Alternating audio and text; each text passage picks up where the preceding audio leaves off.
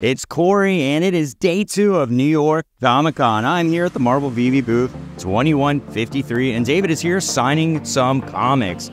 We're going to leave this, and we're going to walk around the convention and see the sights and sounds. Let's go. Day 2 of Comic-Con saw more comics, more collectibles, more cosplay, and more celebration. VeVe's own Alex Gonzalez graced the Marvel main stage and shared with the crowd the unique opportunities for collecting on VeVe. Beyond the Marvel VeVe booth, many of our licensors and friends shared with the world their unique perspectives and art, collectibles, and toys. I'm in front of the tokidoki booth, and we just had the Tokimondo release on VeVe. And behind me, there's a certain special someone signing things. Let's go talk to her. I am here in the tokidoki booth with none other than Simone Legno, who had just had a release go out today, and it sold out instantly. In the next colorway, the gold one, it's releasing tomorrow.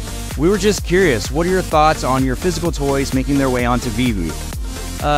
First of all, I think VeVe is the coolest platform out there for crypto. I think it's objective as I followed a little bit the space. And, I always believed in digital. My story started as a Flash animator, and tokidoki started as a Flash website.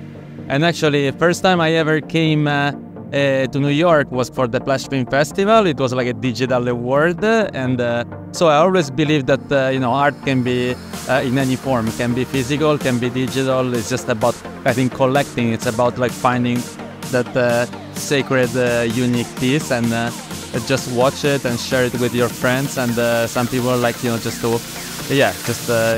even exchange it or resell it, and that's the nature of collecting. And I'm a old school collector of anything. I collect vintage Japanese robots and all my life, and so I understand the mentality, so why not digital?